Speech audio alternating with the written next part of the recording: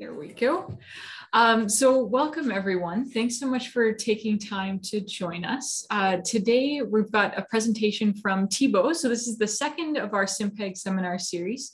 We're hoping to hold presentations every month.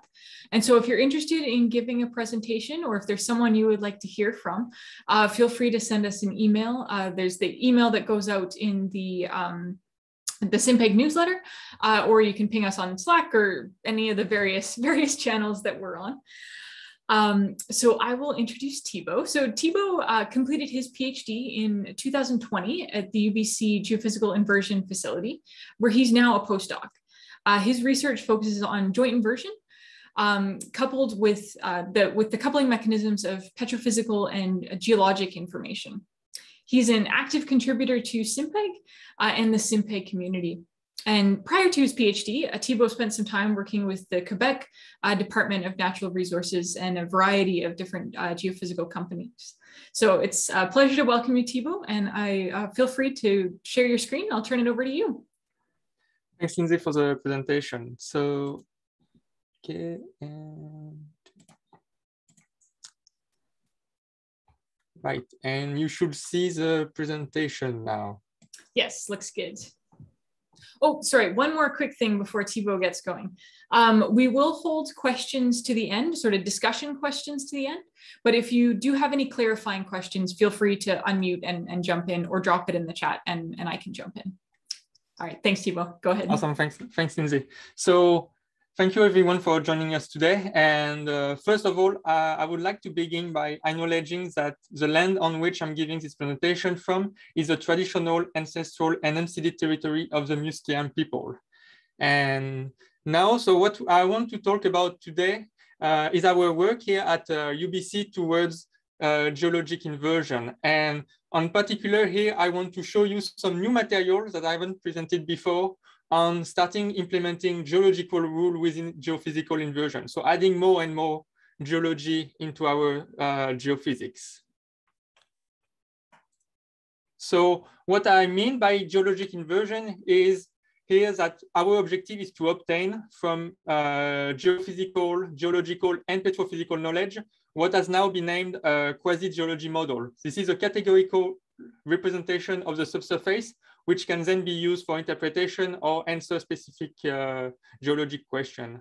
And so the approach we are taking here at UBC for that is to integrate and make sure that all of the available information is reproduced within the inversion itself. So that means that we're going to jointly invert for multiple physical properties and multiple geophysical survey at once using the additional information from petrophysics and geology, but also reproduce those petrophysical and geological observation. And so our approach for that is really tying different tools that are already part of the exploration toolkit. So like having geophysics, and all of them are like very advanced in their own field, but they're often treated as a separate step. And it's usually very hard to get a unique quantitative representation of subsurface from all of them. So we have the geophysical inversions that I'm sure a lot of you are familiar with. We have the petrophysical characterization that I'm a big fan of the work that Randy and Kings have been doing at the Canadian Geological Survey. And we also have the geological modeling part. Here I'm showing you pictures, for example, from GeoSci that I'm not gonna use today, and I'm still like it's still something I want to do, but that's gonna be for something else. And my goals for today and the focus of my presentations today is gonna be to start to have some fun with inversion. What I'm gonna show today is really like a proof of concept, but starting to merge geophysical inversion and geological modeling by really starting to input like purely geological concept within the geophysical inversion. And so just as a warm start, I'm just gonna do a refresh on the geophysical inverse problem before we dive into our own joint framework. So the way geophysical inversion problem works to go from geophysical observation, sometimes at the surface or in boreholes, to representation of the subsurface in terms of physical properties is through the minimization of data misfit function. And usually we have two parts to that objective function. We have the data misfit, which measure how well our representation of the subsurface fits our geophysical observation. And usually we have a lot more parameters in those geophysical model than we have observation. So we usually add regularization to add prior information about that model. And usually we have two parts to it. We have a smallness, which measures a minimum, the distance to a reference model, which is your best representation of the subsurface prior to the geophysical inversion. And then we have a smoothness term that ensures that we minimize spatial variation. And now with the now widely available inversion code, here I'm showing like a least square inversion, but DOM has done a lot of work also having for sparse inversion. So this is what we will get. So here I'm showing 3 sections through the 3D model, and I'm showing the outline of the geology model that I use to forward those data. And so with one body that's here mainly have a low density and one body that's mainly magnetic here. And so we see that the gravity anomaly and the magnetic anomalies are well centered around the units that generated them. But now if we want to do the additional step of recovering a quasi-geology model from that, from those two inversions, so meaning like a categorical representation of the subsurface, things start to be quite hard. And because you see here, for example, if I show the scatter plot of the two inversion, I have a continuous range of values. And I also put on the scatter plot the true petrophysical signatures that I use to generate those data. And we see that we're very far from reproducing those petrophysical signatures. And any interpretation I'm gonna make here is gonna be highly dependent on the threshold I use or the outcome of any clustering algorithm. So that makes the rock identification fairly complicated. And so to find the results, so our goal now is really to find a result that's more geologic. And for that, we require to make progress on 2 different aspects. First, we need the physical property value of our geophysical model to be associated with a variable rock unit. And in addition, we need also a geologic identifier at each location. So that's going to be our quasi-geology model. And so that means that now not only do we need to fit the geophysical data, but also the petrophysical and geological observation. And so that's what really motivates us to create that PGI framework. I'm going to show you a brief overview of it, but I'm not planning to go into detail into that. I've done that in some presentation that are already on YouTube, but if you have questions that really impedes your understanding, please interrupt me, and I can give you some more insight. So the way we design this PGI framework is as 3 interlocked inverse problem. So considering the geophysical inversion, the petrophysical characterization, and the geological identification. So now our goal is not only to recover geophysical models that fit our geophysical data, but also petrophysical distribution and a quasi-geology model. And they are all interdependent and interconnected. So they need to fit each other and to fit all of the observation. So it's designed to be able to do joint inversion. And really at the core of it, what I'm presenting here, that's really our general formal and flexible framework. And so what we're going to focus on today is really the geological identification. And I'm going to highlight in particular how by just changing one pieces of that big complicated puzzle, we can really start to play with inversion and add additional information that we will not have been able to prior.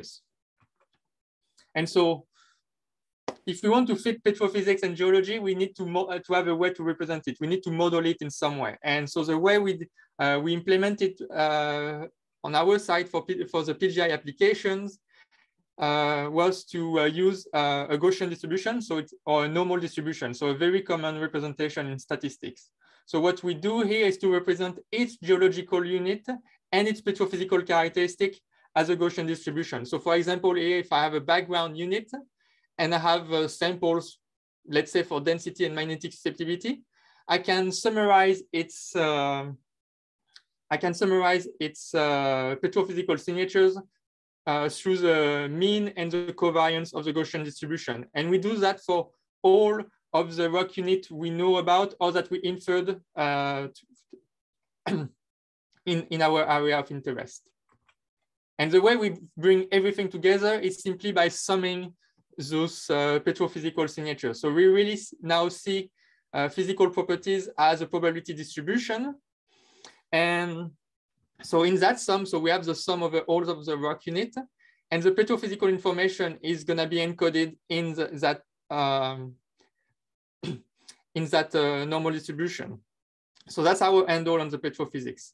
But on this summation, we can also weight each term, like so that's what I often refer to as a proportion, and that's our geology handle. So what that terms mean is that we can make a particular rock unit more or less likely at different locations. So that's our way to add geology information into the inverse problem.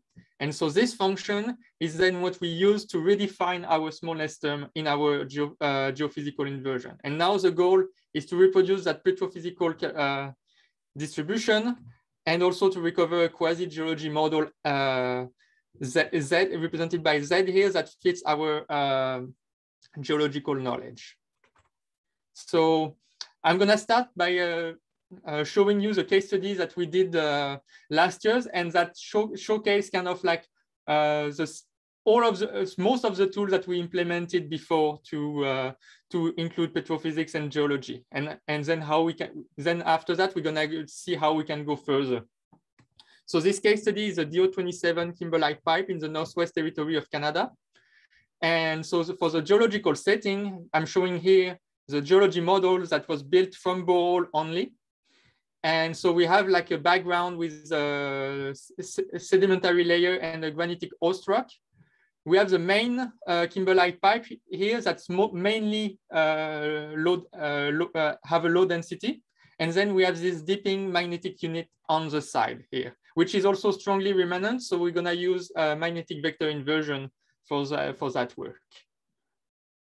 And I'm directly going to show you the result of PGI here. So like this is a joint inversion of the gravity, gravimetry, and magnetic surveys. And we invert for 5 parameters. There's the density, the three component of the magnetic vectors, but we also take into account elevation here because it was shown from borehole and samples that there was a strong correlation between elevation and between density and elevation. So we wanted to add that trend in it. And so this is the quasi-geology model we recovers, and the magnetic and the density. So for the magnetic, we see that we were able to encode very well that one unit was only induced and one unit was remanent. And for the density, we recover very well also the main pipe. But then we have this Norton extension here, and that's where we saw a problem first with that inversion, is that this extension to the north of the main pipe was not seen in the borehole model and should have been seen if it was there. And also we have this smooth anomaly closer to the surface, and we know from borehole too that occurrences of kimberlite close to the surface were seen that we were not recovering. And so that's now and that's what I want to emphasize here right now, is that we actually now used the PGI framework to make geologic assumptions about the geology in the area. So that was kind of our first step of including geology here, is that from this observation, we actually concluded and make the assumptions that the kimberlite occurring outside of the pipe probably had a different signature than the main pipe, which was have a very low density, almost like -1 of density contrast. So that was pretty huge. So what we did is we used the PGI framework to make geologic assumptions. So what we did is we added a new rock unit, which will be something that will be very hard to do in a normal Tikhonov setting. We already had the elevation as a parameter, so we actually used that again to favor that unit in the near surface. And we used our prior knowledge also to estimate density and magnetic signatures of that unit. And so rerunning the PGI inversion with those additional assumptions, this is what we obtained. So you see here that we were able to bring back that gravity anomaly back at the top where we had the occurrences. And we're still fitting all of the available data in terms of petrophysics and geophysics. And so we had this improved geological quasi-geology model at the end. And so now I really want to focus on like how we obtain that quasi-geology model. And it's actually built at each iteration. So PGI is really an iterative framework where you do one iteration of your geophysical inversion, and then you readjust your knowledge about the petrophysics and then your knowledge about the geology. And really focusing on that part here, what it does is that when we're given the geophysical model and a petrophysical characteristic that's using that GMM, so that sum of Gaussians here, and the proportions that I mentioned before are encoded in the geological data here. So what it does is that basically, like if you see here that the GMM is that and we have the model here M as a histogram. So what it does is that it classifies the unit as the most likely rock unit given the physical property contrast at that locations. So like you see here, like the model on that side will be classified as unit 1, which corresponds to that Gaussians. And on the right here, they will be classified as unit 2 corresponding to that unit. Like this is just a synthetic. This doesn't correspond to the true things, but like that's for you to showing the concept. And so this quasi-geologic model is then used for the next iteration to build a new reference model and update the regularization weight for the next iteration. And so we saw with that example that it's working pretty well. But we're actually fairly limited in the amount of information we can input at this stage. Because, as I say, we can, on this previous example, I favored one unit like north of an area, so I did not overprint the pipe signatures. But this is a cell-by-cell classification. So currently, I cannot input any information about the structures of the geology, because this is an information that requires you to share information about your neighbors. So like all of the continuity or the orientation of the geological unit is ensured by the smoothness term, which is applied on the physical properties. But there is no reason that well, there is some reason mathematically because it's a hard problem, but you can also include this information directly on your quasi-geological model. And so that's what I'm gonna present next, is that how do we represent structural information when building the quasi-geology model itself, rather than just acting on the physical properties. So we want to act on the classification itself. And so the way we're gonna include that in our framework is simply by changing how we formulate the prior information on the geology. So that's the only piece I'm going to change in the whole framework, and that's why that really shows how flexible that can be. So we're going to change that prior formulation to propagate geology information across neighboring cells. And to motivate that example, I created this synthetic example. So this is a DC2D example. So here I show you the electrode location. So it's composed of 3 layers. So I'm going to play a bit with stratigraphy. And we have a dike here on the left and a fault on the right. And so if I run a Tikhonov inversion of the DC data we acquired here, this is what we will obtain, which is by all means very satisfactory. So we have like a slightly more conductive right at the surface. We see the resistive unit a bit discontinuous, but it's there. And then we have the dike. We see that it's highly conductive right at the surface, but then it's more blobby and less conductive at the bottom. And now if I run my current PGI framework on that, this is what I will obtain. And I'm not very satisfied, to be honest, but I know why I'm not satisfied. So we see clearly that first layers, even though like we see that's close to some electrodes, we have some single or two cells that are isolated and still categorized as the background unit. So if you're in interpreters, maybe you say, oh, those cells are just misclassified because of the sensitivity or whatnot. So, but because we actually, as interpreter, we actually assume like, oh, this unit is continuous, so we need to, so I'm gonna just fill the gap, but we could actually do that in the inversion. Then that discontinuity of the resistive unit is actually enhanced by PGI, and we see that we obtain just three individual blobs. And also the dike at the bottom, like here, we see that we identify it as being the same unit as the top unit. So that's another issue. Like we also mislabeled the dike at the at depth. And we have a lot, we have a lot of things also just in terms of physical properties here. I just want to mention it because it's important, but I could develop a lot more on that. Is that you see here, for example, we have this conductive unit, and then we have the resistive unit, but then we have like the middle background unit in between. And that's because physical properties are continuous. So if I'm starting from the top layer unit here and I want to transition to the resistive unit, well, I need to travel through the background things. And because we're doing iterative continuous update, then I'm going to end up with this transition. And that's also what's happening in the bottom here, is that we start from the background unit, and if we want to go up to the dike conductivity, well, we need to travel through the top layer. So we're going to try to explain first things with the less contrasting top layers unit instead of the dike. So that's when geology is going to be very important for us to achieve a better result.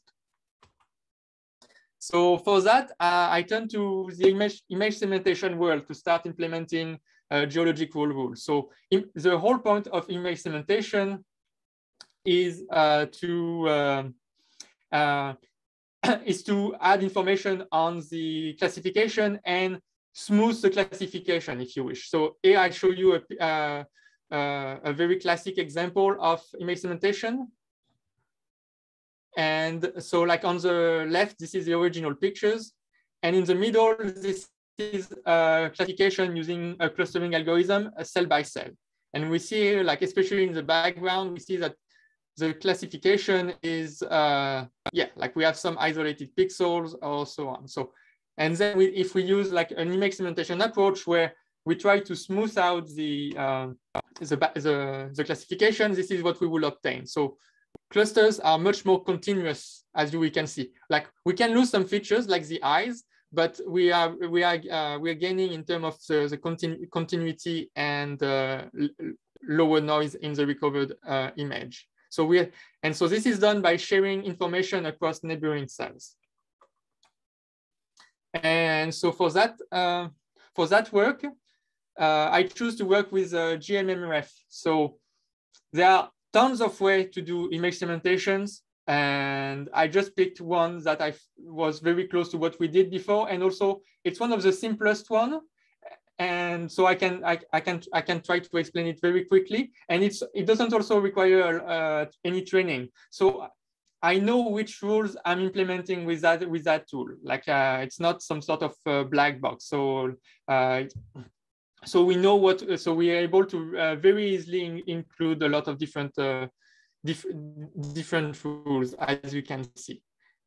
So in the original formulation with the GMM, the way we built the quasi-geology model at each cell was we were picking, as I said before, the most likely rock unit, given the petrophysics and our prior expectation of finding that rock unit at that location. So that's the cell-by-cell classification. With the GMMRF, so it's almost like the same, but now we have an additional term in our prior information, which depends on the value of the cell you're looking at, but also its neighbors. And so now we have this term that's the probability of a certain rock unit, knowing that rock unit, it's the rock unit around it. So if I want to rephrase it and give an example, for example, it's like I want to know the classification at one cells, but that I know that all of the cells around me are, for example, classified as the first layer unit, then I should be more likely to be of that same unit rather than something different. So that's what we're implementing, and that's something that is not encoded into a cell-by-cell classification. And so again, another choice we made to model that this interaction between neighboring cells is to use pairwise potential functions.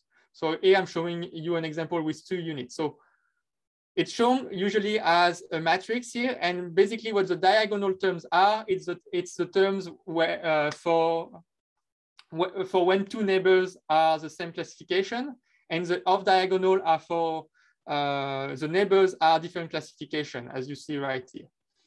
So it's expressed as the exponential of the temperatures. So what that means is that if I have like positive temperatures for the diagonal term, that means that I'm favoring to like neighbors to have similar class. And if I'm setting that temperatures to be negative, then I'm encouraging neighbors to be of different classifications. And it's the reverse for the off diagonal term. So now starting to implement something for our model here. So so we have 4 units: the background, first layer, second layer, and dike. And so this is how I define those parameters. So on the diagonal, I put something positive. So I'm encouraging neighbors to be identical. So I'm encouraging geological continuity. On the off diagonal here, looking at the background and the first layers, I'm actually putting something very negative, like probability 0. So what it does actually is saying like, well, I forbid the background unit and the first layers to be within each other's neighborhood. I'm not saying which unit gonna be between, but I'm just saying like, I know those 2 units are separated by something. And then the other parameters are null. That means that I'm not neither discouraging or encouraging those configuration in any way. Lindsay, I see a question in the chat. Is there anything to address? No, not at this point. Okay, thanks. So that's how I add stratigraphy information through those parameters. But I can also play on, like I've talked about neighborhood so far, but I haven't defined them. And actually I can, because I have a classification per unit, I can actually add structural information that's particular to each unit when I define those neighborhoods. So again, I'm using that identifiers to be able to include different information at different location and change it throughout the inversion. So for example, in that example, so I'm defining the neighborhood of the 2 layered cells, layered unit at the top as being slightly more horizontal. So I'm really looking at having continuities on the horizontal for that one. For the dike, I'm encouraging continuities to be much more like, I'm encouraging like a very thin bodies and at 45 degrees as in my model. And for the background, I actually choose something like more vertical. So a couple of reasons for that. From the probability perspective, I'm obliged to use the same number of neighbors. This is not a parameter that I can easily change. And there is a lot of computational, but also mathematical reason for why I'm using the same number of neighbors for all the cells. And so what I choose to do for that was actually to put something like vertical. And what I use that for is actually to set a minimum distance between my background and my first layer unit. So I can test those rules too, like it's a synthetic. So I can try to apply those rules on my synthetic true model and just check that those rules are fits with the features of my model. And so applying those set of rules that I just defined, stratigraphy and continuity to the true model, this is what I obtain. So you see that I'm not changing anything, except in the region of the fault here, because I said that the background and the first layer cannot touch. So we know that this particular kink point, I'm not gonna recover it because this is not something that's allowed within the geological rule I just implemented. I could also use this rule for a post-inversion classification. Like, let's say I run a PGI, I run the PGI, and then I define the rule, and then I apply the geological rule to modify the quasi-geology model that I obtained from PGI. So like post-inversion imposition. And this is what I will obtain. Well, I guess I recover like a continuous resistive unit. So like I've fixed that problem, but I haven't fixed any problem around the dike area. And like, I mean, what started as big blobs right here, like are still there. And I even like some conductive here on the side. And also the problem with the post-inversion is, as always, when you do something post-inversion, you're not taking into consideration anymore the geophysical data. So there is no reason for the geophysical data to be fit after that process. And that's what's happening here, that we've actually increased a lot by 3 our misfit from the geophysical data. So now I'm gonna actually apply those rules. And so replacing the whole GMM in my PGI iterative framework by the GMMRef. So every time I do go through this iteration, the quasi-geology model I built is gonna respect those rules, but also gonna be checked back from the to the geophysical data and the petrophysics. So including those rules as part of the iterative process, this is what I obtained. And I'm much more satisfied now with the results. So we see that, first of all, the dike is now a dike. That's so it has with the pre-scab orientation, so that's pretty good. I have a bit of this again of that deep resistor on the side with a bit of conductive, but it's not too bad. And the resistive layer is also very well recovered, and I still see the fault right here. And we see here that the misclassification I was talking at the beginning in the first layers are completely fixed, at least like within the core of the survey. I have some issues on the side here. And so what's happening here is that my geologic rules are pretty strong right here. Like I'm literally forbidding the background, which is my starting model, to be close to that to be close to that first layers. And what's happening right here is basically like I don't have much sensitivity in from the geophysical data to really constrain those sections. So all of the core of the survey is nice, but here, like when we are at the side of the DC survey, I'm starting to lack sensitivity to the geophysical data to really constrain and have everything in accordance, and basically prolong that that layers up to the border of the mesh. Well, the mesh goes further, but that's that. So that's that's kind of the main issue I have with that model. But like everything that we wanted to fix, other than that, the dike and the continuity of the resistive layers are all fixed. So in summary, so we've added geological rule through iteratively updating the local proportions through a GMMRef. So we added unit continuity, we added stratigraphic ordering, and we added structural orientation just by acting on that single term in our whole framework.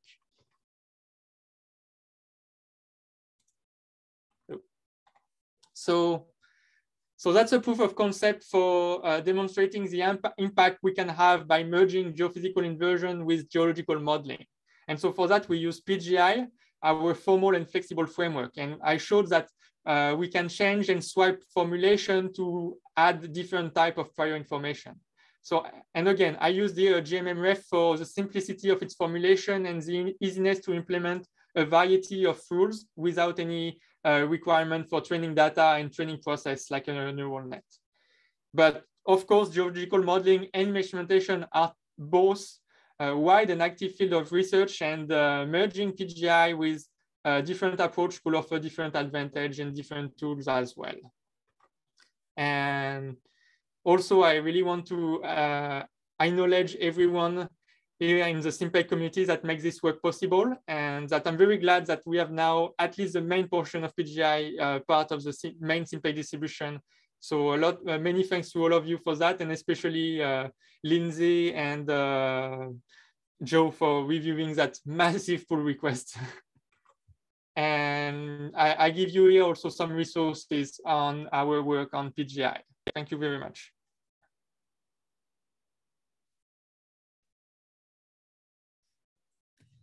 Thanks so much, Thibaut. Appreciated your presentation. See some claps coming in. We're a small group today, so I would encourage folks to just unmute and jump in. If we got people talking over each other, we can switch to the raise hand, but I'd encourage folks to just jump on in.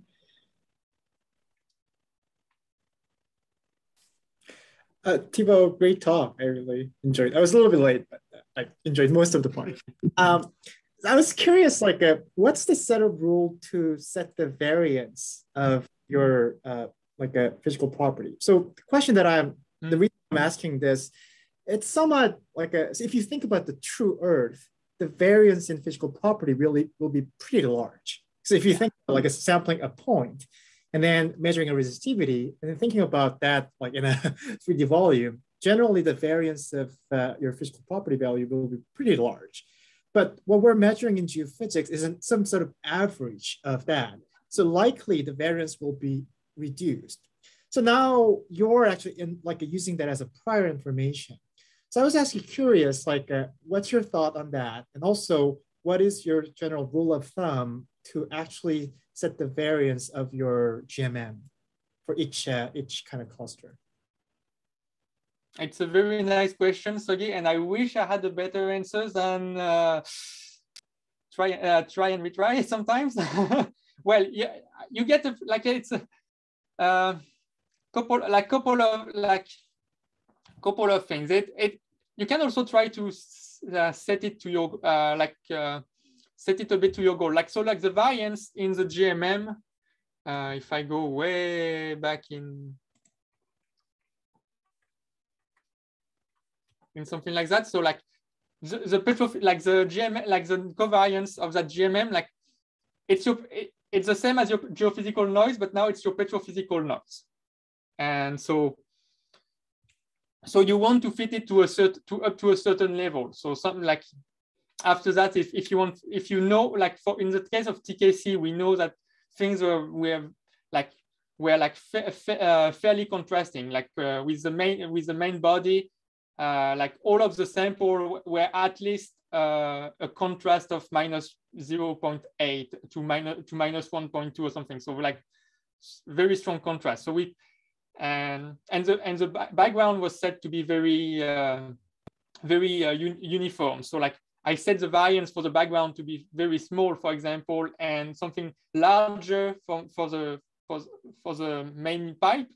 But I was distinct enough because it had such a hard contrast. For this example, I just put the same variance for everyone, pretty much. That was kind of something that works well, and that also works well when you have a lot of units like this. So you want the variance can also change the area of impact of each unit. So it's it can get a bit complicated, but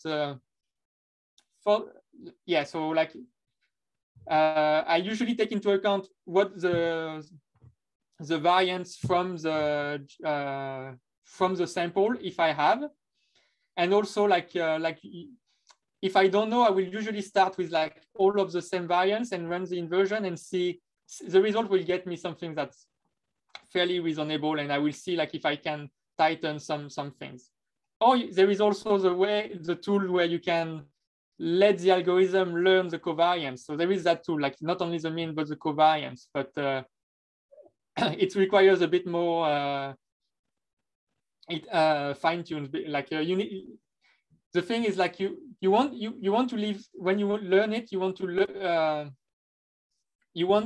leave it some liberty, but you don't want also to say oh, the noise is very large, so I'm fitting everything, but because I'm just setting things that are noise that is very large. So there is a balance for that as well.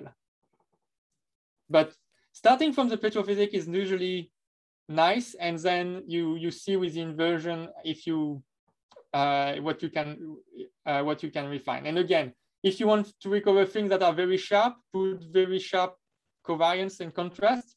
If you know that things are very smooth, you can also recover things that are.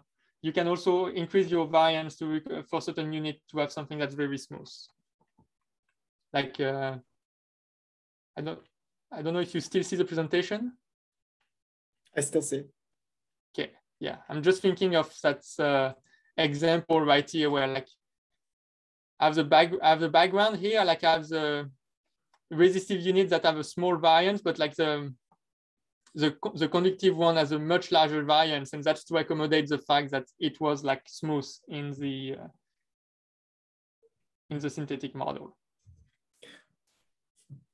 So generally for a kind of default, would you start with like a relatively small variance rather than having a large variance? It's like if you are getting a large variance, you're basically getting back to a smooth inversion. Yes. Okay. Thanks, Thibaut. Yeah, I will. Yeah. So like as a first try, I would say like well, it depends also of your contrast, but I would say like something like this is kind of nice to work with, and you like or basically set like your like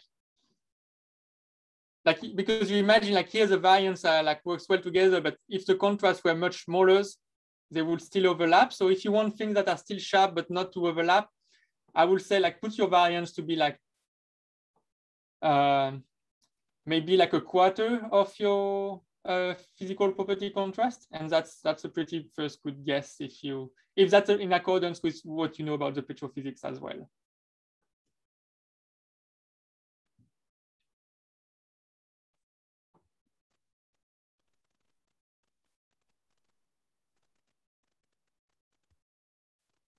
Dom, I see you speaking, but I can't hear you. You're not muted, so I'm not too sure what's going on. Can you're good now? Yeah. Thibaut, can you go back to the to your kernels? So you had like little drawings, so how you're measuring your neighbors. You know, you had like your dike, which is 32. Yeah, slide 32. 32. Next one. Yeah. So how did you pick those? And yeah, that's interesting because you know I tried to do a directional, you know, gradients, that kind of stuff. So how did you come up with those? And I guess those are totally adjustable, right? Yes, they're totally adjustable, like in the way I implemented that GMMRef class. But in the background, I'm using a KD tree. So like a nearest neighbor. Yeah. With a number of neighbors. Yes. And and an anisotropy. So basically, so each unit has its own KD tree. So and I look it up, and like the KD tree, instead of using the row XYZ, right? Measure, yeah, like well, you train the KD tree on the grid CC, on the cell centers of the mesh, right? Yeah. But I just multiply those cell center coordinate by an anisotropy, and then train the KD tree on that anisotropy times the cell centers. And that's how, and that's how I obtain different neighborhoods. And for the diagonal one, you basically just put it on a plane. You just slap it all on the XY plane, basically, so that all the neighbors are. Yeah, I see what you mean. Yeah, well, I just use so it's a 2D mesh. So like my anisotropy matrix is a 2x2, and so like so for that makes sense. Yeah. So for the dike, I think the way I built it was just like you know, like a rotation matrix times the scale times the the inverse of the rotation matrix, and just define that and pick the angle for that. Yeah, no, that's cool. That makes sense. Okay, so obviously my second one is 35. Right? We'll want to fix what's happening on the edges of the inversion there. I have a hard time understanding. I mean, I understand why it puts like high values at the edges because it can't touch the background, so it puts like a boundary there. But I don't understand, because it seems such a high complexity. Why was it not just better just continuing with the green unit on top and the blue unit at the bottom, instead of putting some like high stuff to close the edge? Because we're still within the survey area there, you know? Yeah. Any idea?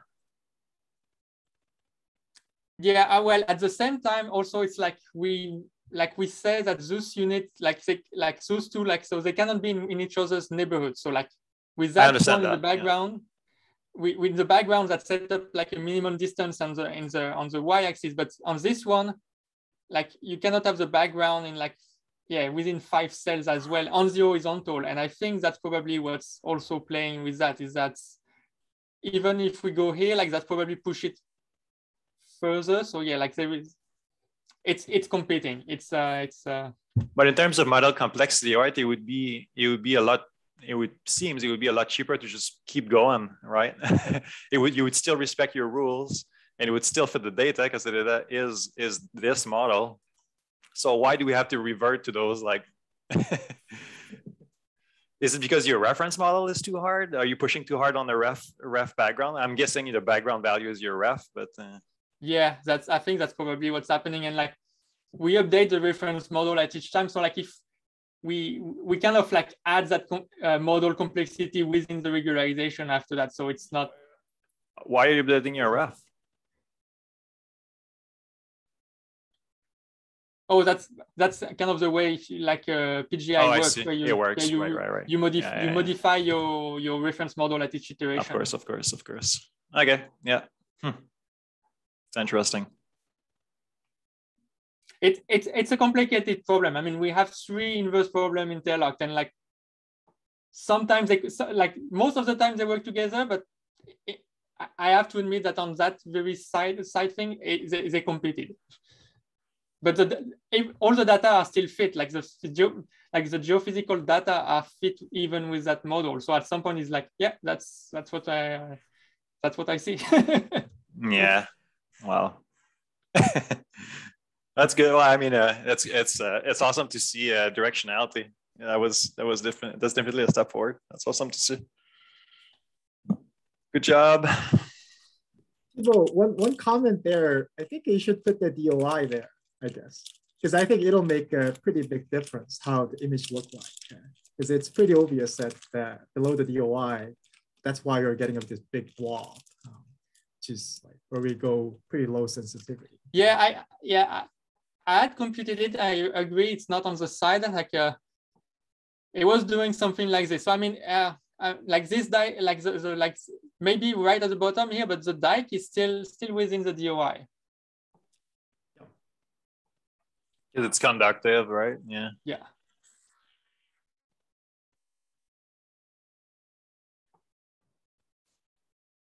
Following up on Dom's question, do you think shrinking the number of neighbors might help sort of reduce that complexity near surface?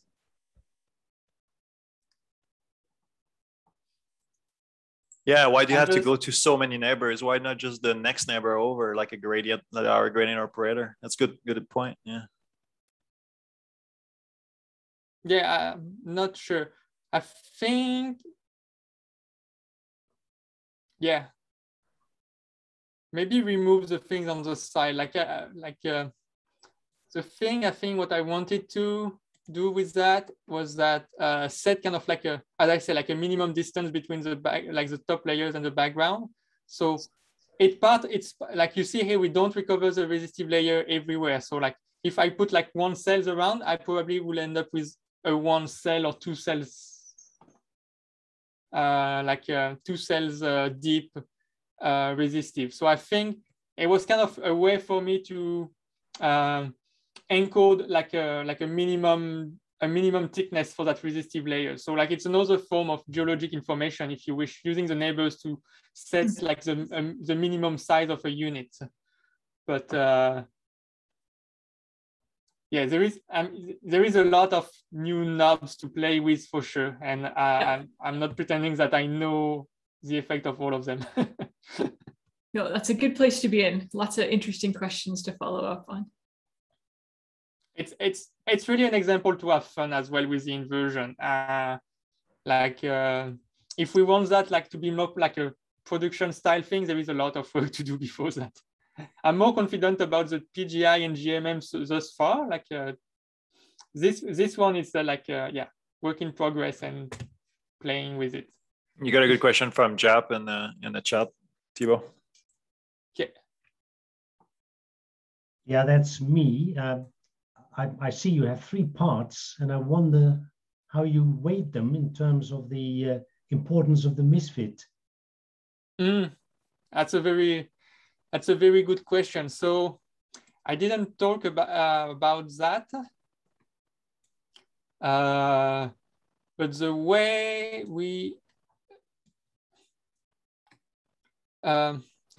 it works actually is that like the geology and petrophysical information is encoded within the smallness term of the inversion, right? So similar thing as for the geophysical data, where we have a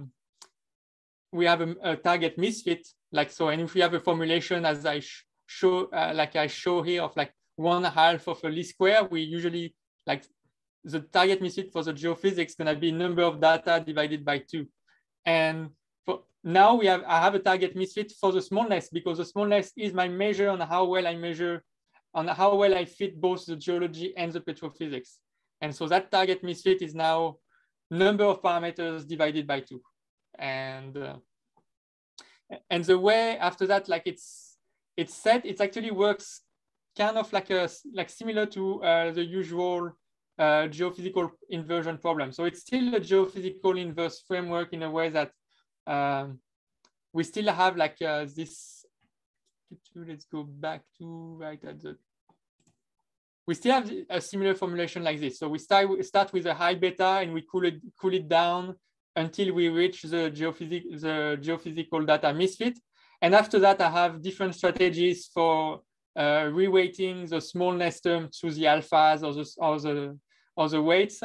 And the goal is to reach both the target misfit of the geophysics and the target misfit of the petrophysics. And the way I do it usually is like start fitting the geophysics first and then warm up the petrophysics and geology while keeping the geophysical misfit stable.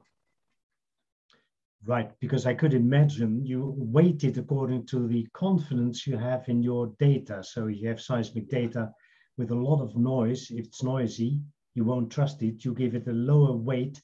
And if you have, your doubts about the geological model, then you give that also less weight. Is that the way you can do that?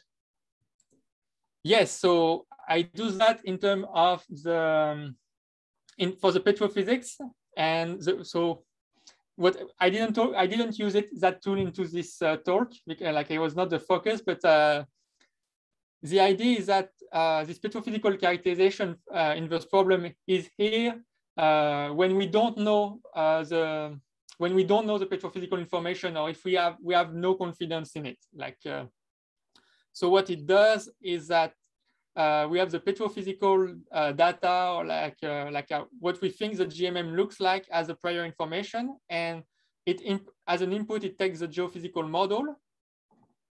And what it does is that it's gonna it's more complex than that, but it's basically gonna average what it sees in the geophysical model and what you saw from your petrophysical data. So an example that I have here on the side is that imagine that at a certain iteration, my geophysical model M, the histogram looks something like this. But from the petrophysics, what we saw from the petrophysics, what we saw as a GMM was this dashed line right here. So then we are learning a new GMM distribution. So that's that's MapEM algorithm that I'm using, and it's gonna learn this. With the outcome gonna be this this GMM in black right here. So it's averaging. It's an average between what it sees in the geophysical model and what you saw in the petrophysics.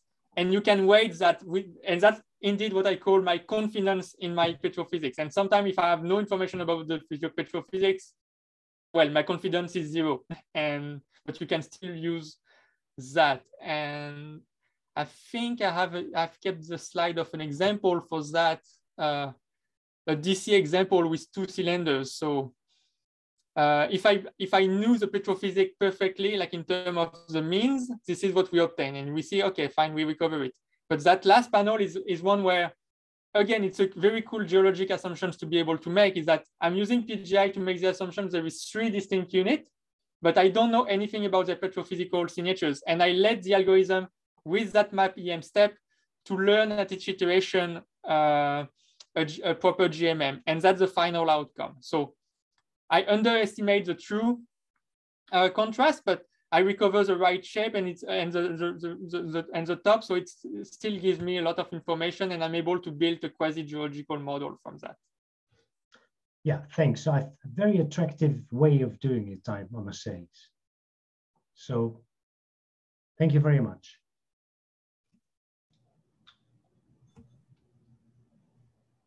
Have you tried to run like that dike model with purposely the wrong regularization to see how it turns out? Because you are almost giving it the known answer, and so it'd be interesting to see how those models turn up if you either give it more flex or you think it's at a 30-degree slope instead of a 45. So that would be interesting to investigate how accurate do your things you need to feed it. Sorry, words are escaping me. It's a great idea, and I should, and I don't have it on the slide here, but actually adding the structures was instrumental in this result. Like if I didn't put any structures in the classification,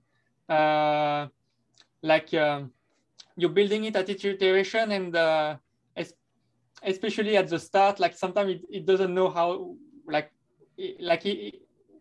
there was a lot of it was hard to pinpoint like from the result if things were like flat or not. So adding the structures was actually very useful and important to get a good result. So I haven't run it with the dike at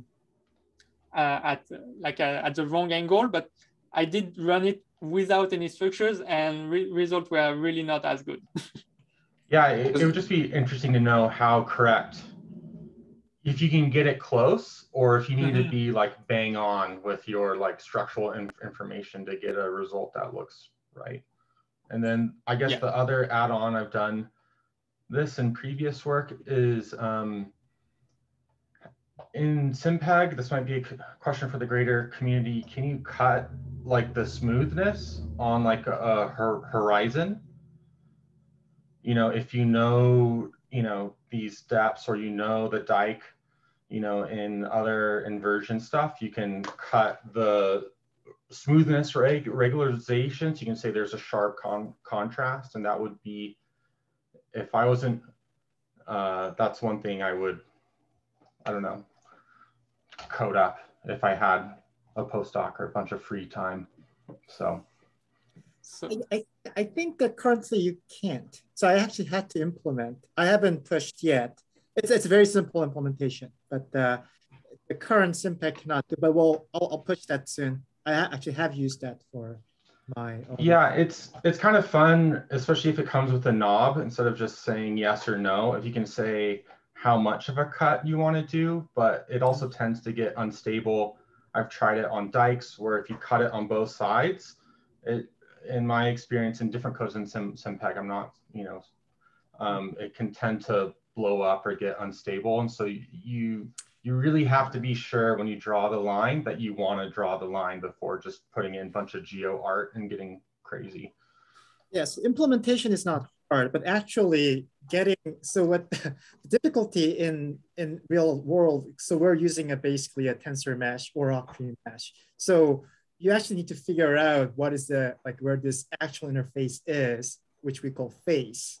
And then you need to assign a certain number, either 0 or 1, or you could put small or large number. So in theory, it's pretty simple, but in practice, it's not necessarily trivial to implement that or like apply that, I guess. Yeah, I'm not, it's for sure tough. I don't want to say it's, you know. No, but what you're suggesting is what you're doing sort of with controlled seismic, control source EM, is where we try to use the seismic to get the sort of container of the resistivity, and then we sort of do the inversion for the electromagnetic data. And so we say all the resistivity should be within that particular container. So that could also be done here, that from seismic, you get the shape of this dike, maybe, I don't know. And then you'd say, well, for the main part, the resistivity should be in that particular shape. Is that a way to do it? Sort of. I think that's some people do, like sometimes they call seismically guided or constrained inversion. So you basically allow a jump at the interface that you have found from the seismic horizon. So that's what basically Thomas asked for us, like, can we do that in SimPEG? Yes, thanks. Which I'm surprised we don't have, right? The phase weights has been at UBC for so long, and yeah, we never implemented it. I was actually trying to find some references and actually had a hard time. Like from UBC group, there's no base. Well, Nick Williams' thesis would have been all over that stuff, right? Ah, perfect. Yeah, just look at Williams' PhD.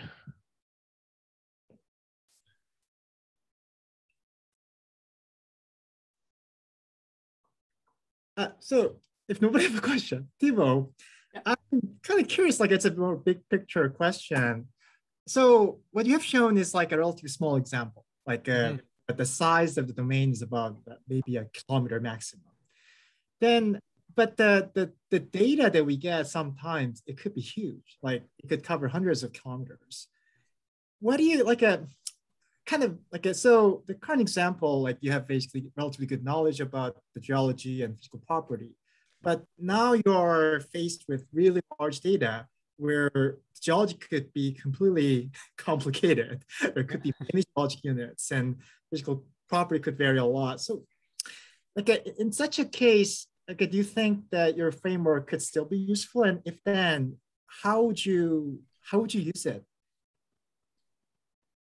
Like, I don't know about that geological modeling part. As I want to emphasize again, like this is me having fun and playing with the with the inversion, and I think it's a great proof of concept of like there is potential that if you merging geological modeling and geophysics and petrophysics, you obtain a lot of information. After that, like as I say, I choose a simple model for the geology. So, and in image presentation and geological modeling, there is a ton of different tools. And I think what blocked me, for example, like not block me, but like something that will need to be done, for example, if you were with GeMPy, like they use fairly well geological data, but you also need to have as an input your physical property model. So that's something like that's a type of input that will need to be added, and we can define that again in the probability world and so on. So that's, you need more things. So this implementation was like, as I say, like fairly straightforward extension from the GMM. But on the large scale things, as I don't see like the let's say the regular PGI of like with the GMM and going on the large scale. Maybe you just want to have like a certain number of different units, but you don't know the petrophysics, and that's has been very well tested to learn the petrophysical model with different units. So that's. I think we just need to experiment without the directionality, right? Just look for neighbors, but like a square template or something that, you know, you're not enforcing anything particular, and see how different from the straight up GMM, because I can foresee that this is going to be superior, right? Because now you're asking for continuity. That's what we always want, is things that are flat, right? So actually, that's a good point, Dom, is that just the continuity is actually like like just adding the continuity in the classification is something that I would almost feel comfortable to make a pull request out of that. It should be standard almost over the GMM, yeah. I would think, but yeah.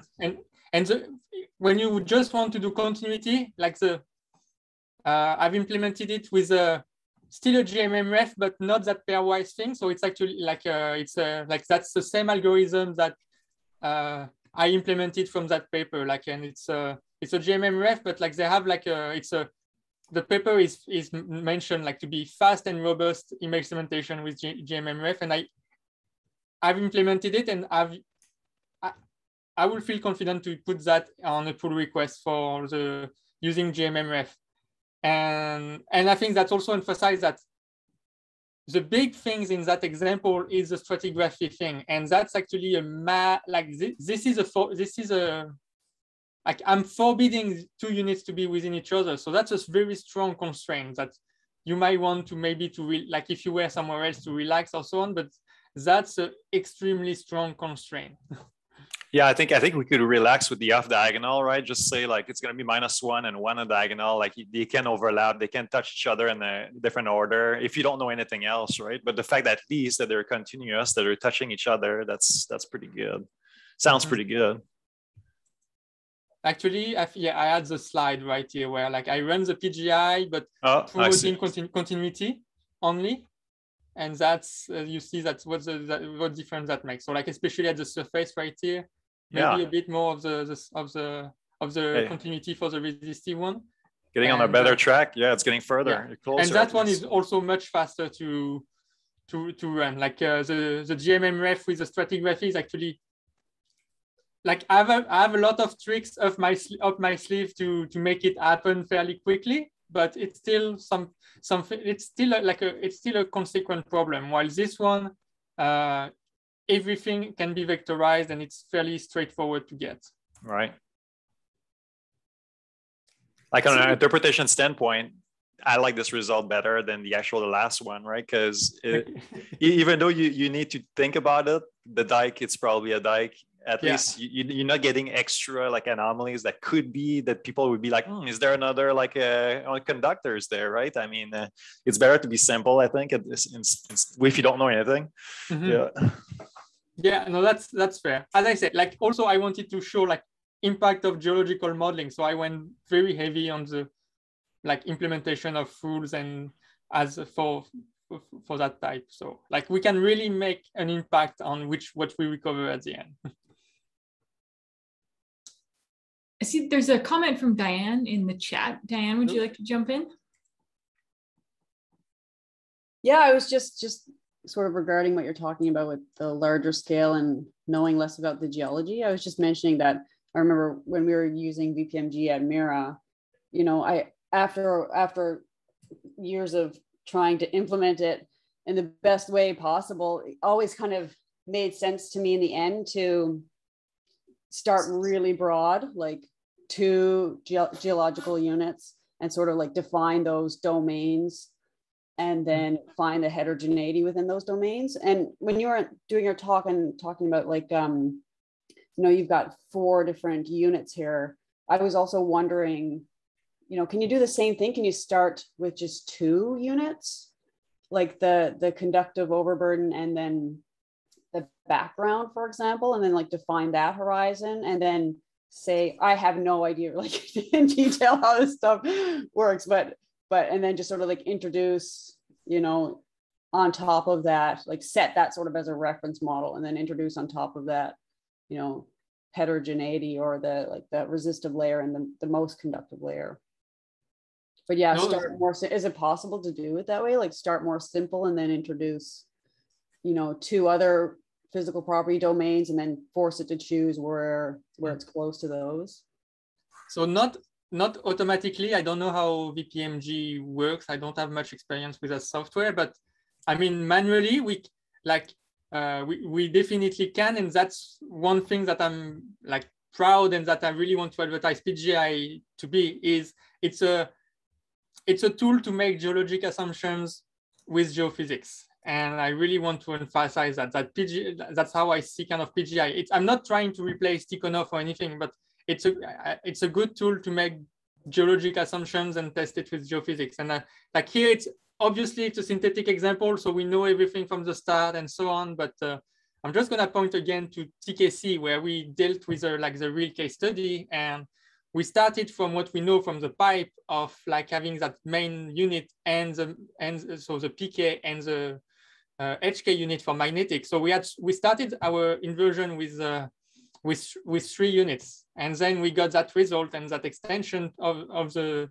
at depth of the pipe, which was not geologically realistic. And so we're like, okay, let's make an assumption and let's add a 4th unit that has not been identified as a distinct unit from prior. So like it was identified as a kimberlite, but not, and put in the same bin as a pipe, but not, it was not like characterized as something different. So like we added another unit from our knowledge and the previous result. And yeah, I definitely see that on the large scale, you can do a similar approach of like run it with 3 units, like look at what you get, then define an additional unit and maybe put some constraint on it, like we did, like near surface, and limit it to the north of the pipe, so we don't want to overprint something that we like.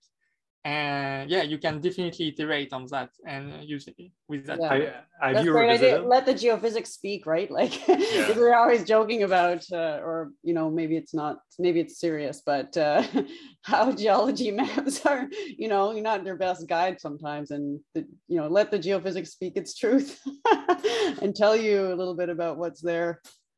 Have you ever visited TKC, Thibaut, with PGI Markov? You know, doing the same idea that Diane just talked about, right? Like start like 2 units, see how it goes, introduce another unit, because that's another free parameter in the whole process, right? It's the number of units, the number of clusters at the minimum you need to impose. So yeah, have you revisited TKC? No, I haven't revisited. That would be interesting, right? If you could swap, if you could get rid of the whole like position of the boundary of that thing and just say, now be continuous, you know? Yeah, right, yeah. Yeah, because that was a huge problem with this guy, right? We needed to have like a spatial boundary of the unit 2 to say, like you can see it, because otherwise that unit was, well, it was acceptable. Like we had a lot of discussion on that, but like we had that like PK minus being basically at the top of the pipe and then the pipe, but like, so maybe you could have filled like those few cells right at the surface here where we don't identify the pipe here, but like we wanted to have, we really wanted this PK minus to be a representation of what's happening outside of the pipe. So that's why we put that boundary. But indeed, that could be one way, another way to address.